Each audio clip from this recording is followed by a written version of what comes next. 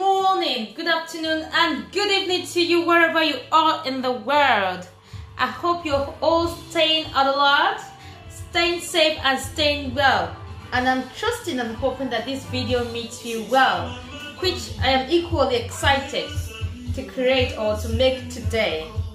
Anyways, as usual, my name is Oluwakemi Osege, and I welcome you back to my YouTube channel.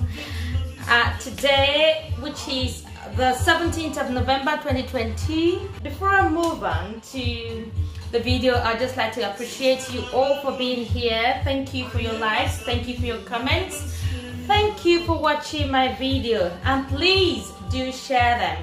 And do not forget to press the notification bell that alerts you whenever I upload a new video, which I'm hoping and trusting, fingers crossed, that it will be weekly.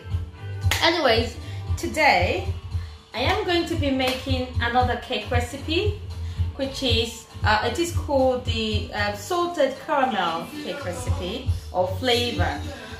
And funny enough, this recipe is my baking experience or adventure for in the past 3 years. I've only had one client request it, a younger sister, to just put it lightly. She's the only one that I've requested it since I've been baking, so it's not one of those flavors that are popularly requested from me.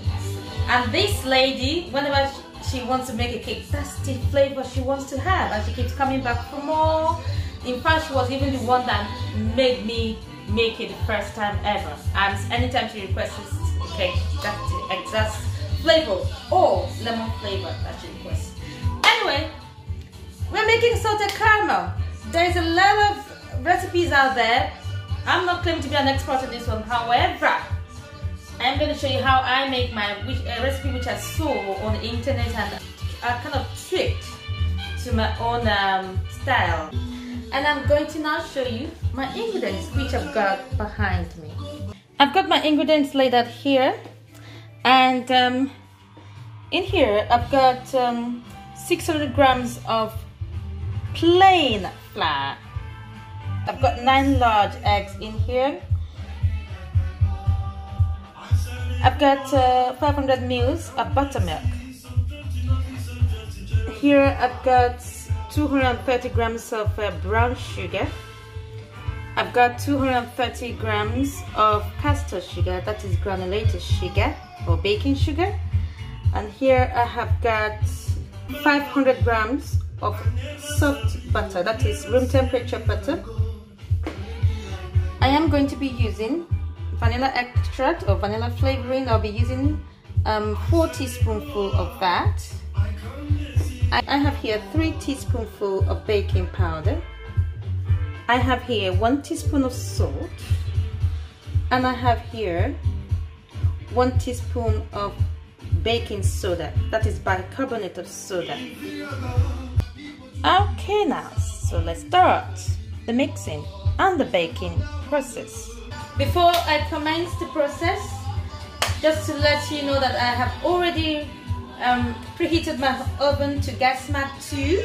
That's an equivalent of 450 degrees centigrade. I have now decided to even lower my temperature again. I'm doing an experiment today, so I'm hoping it's going to turn out right. Also, I have lined my tins, and I'm going to be making a cake, which is one of the cakes I have for this week. So it's not a small cake, or it's a small cake, but in a bit of a larger quantity. So the quantity here, which I'm going to mention to you, it's for one of the cakes I'm decorating this week for a client. So if you want a smaller version of it, you can always divide it either by 2 or by 3. Anyway, to commence the process, I am using plain flour today. I'm not using self-raising flour, and that is why I have got baking powder. So I'm going to pour in my 3 teaspoonfuls of baking powder, my 1 teaspoonful of bicarbonate of soda, and my 1 teaspoon of salt. I'm going to now whisk them together. I am using, just mention again, I am using plain flour today, and that's why I have baking powder added to my recipe. And so if I was using self-raising, I wouldn't need to add the baking powder. So I am now sifting my flour. I love to sift my flour for about three times. This is to improve the texture of my cake. So I do that so that it incorporates air into the flour, which in turn improves the texture of my cake or the overall outcome of my cake. Also, in case it helps one get rid of any external particles in your flour. For instance, if something accidentally drops in it, by sifting it, you'll be able to get rid of it, or you'll be able to get rid of any hard lump, maybe in your flour. I don't have that problem because my flour is always at the best condition, always done airtight. However, I love to sift to incorporate more air in my batter, which in turn improves the quality or overall texture of my cake. Second time.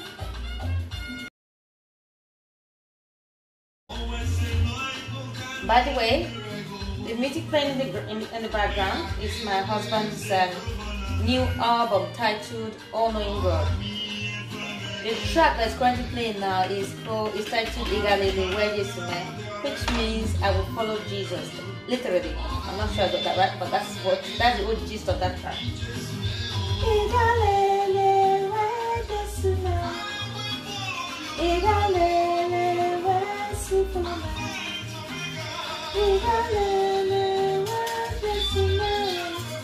And the third and final time.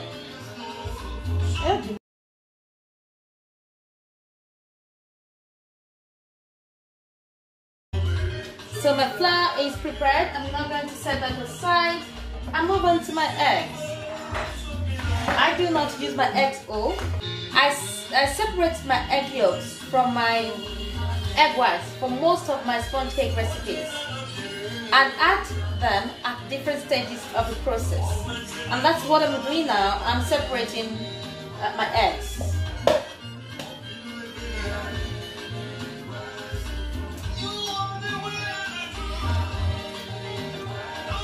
And by the way, my eggs is at room temperature. It is important that your ingredients, when you're baking, are at room temperature.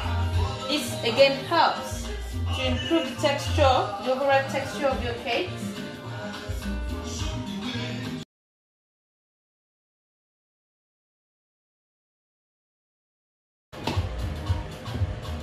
Another thing I love to do with my egg whites is removing the white clumps. I'm not sure what I'm calling it right. I don't know whether it's called white clumps, but there's some white and thick stuff in the egg white. I think they're called the embryo. I may be incorrect, but if you know what they're called, please drop your comments in the comment section. I love to remove them. I don't like leaving them in my anything that I'm using extra. I remove anything removable. So that's what I'm going to do now. Because I take great care in the baking and decorating of my cake. So anything I don't like to see or eat in any food, I take them out. Thereby leaving my egg whites clear.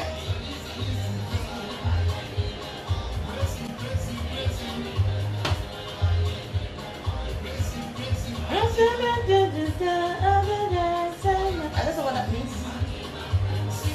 Well, my husband is Asian. I am Yoruba. He didn't teach me his language, so.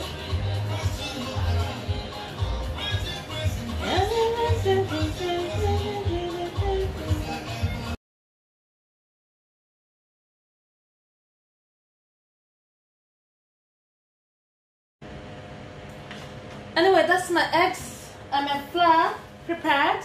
Now, I'm going to set aside those and then we begin mixing. So we now begin with the creaming and the mixing of the sugar and the butter. Now, my butter goes in. You can see the state of my butter at the moment is yellow. That's my 500 grams of butter gone in, my 230 grams of brown sugar. Okay. and my 200 grams of granulated or caster sugar. Again in. So I'm going to scrape that until it is soft and fluffy. This could take up to 10 minutes. And in the interim, I would have added my vanilla extract and my eggs. So by the end of the whole process, my mixture, my batter would be fluffy and creamy.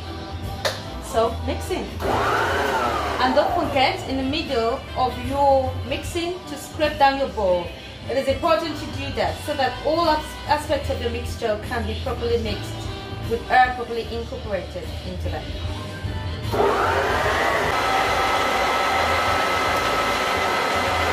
At this stage, your mixing speed is at a speed between medium and high, depending on the power of your mixer.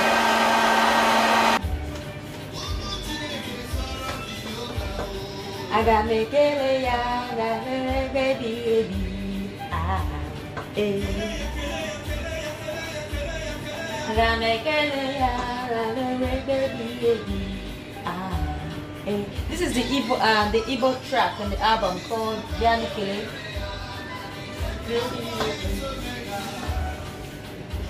I'm scraping down my bowl now to ensure that all aspects of my batter is captured. You can see the brown sugar makes it brown. And then mix again.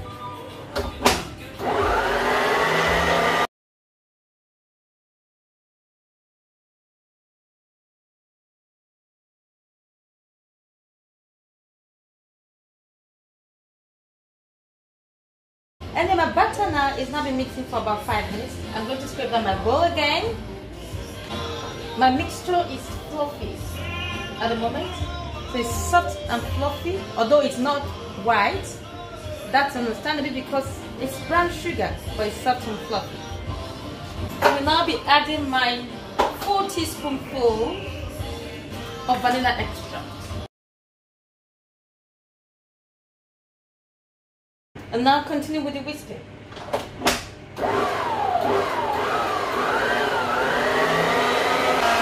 Whisk until the vanilla extract is properly incorporated with the rest of the batter.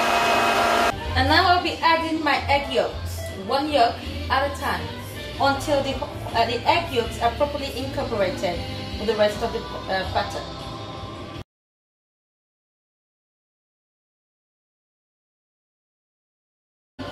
At this stage, my mixture has been mixing for upwards of 10 minutes in total now, and it's ready. You can see it's very soft and fluffy. The eggs is added, so I am now going to add my buttermilk and my mixture of plain flour, baking soda, that's bicarbonate of soda, my baking powder, and my salt. I will be adding them in alternate measures. That's add the flour first, and then add some of the buttermilk, and then in that order until all of the ingredients are exhausted. So in alternate format.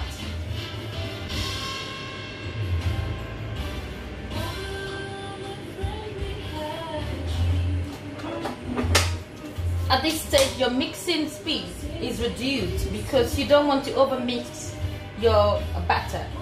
Yes, your batter with your flour not included. Once your flour is included, your mixing process changes. So you have to mix slowly, and also to prevent splatter all over the place. I do have a guard, but I'm the sort of person that if I'm not comfortable using something, I don't use it. I do have a guard in all of my mixes, but I don't use them. They're there. But in order to avoid splatters, I just reduce speed.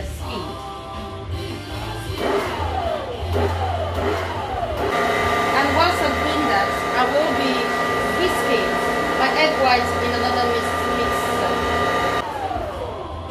Now add some of the milk, buttermilk.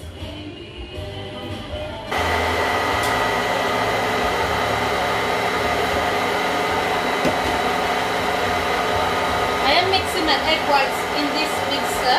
I'm using this whisk attachment as opposed to that one which I'm using the paddle attachment. Different attachment for different purposes. I'm going to be whisking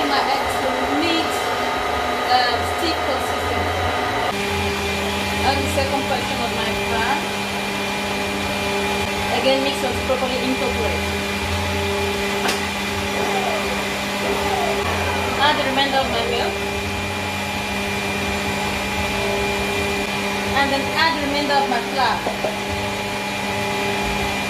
I'm just going to whisk now or beat now until the flour and the milk are all properly incorporated with the rest of the batter. My batter is ready and so is my egg whites. Now we move to the next and final stage of the process. So this is the third and final stage of the process, which is the folding in of my egg whites, my meat pig egg whites. I'm folding it in like so. Fold until all is properly incorporated into the rest of the batter. You can see my batter is caramel brown color.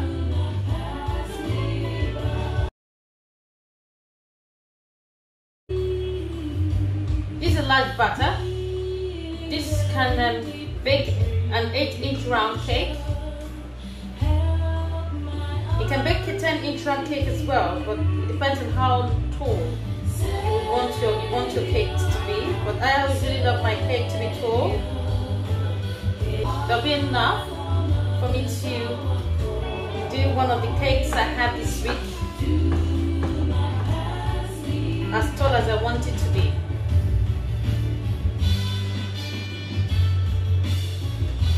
I'm now going to pour into my lime steam as equal as possible. I don't measure anymore. At the start of my baking adventure, I used to measure the batter into each tin, but I don't do that anymore.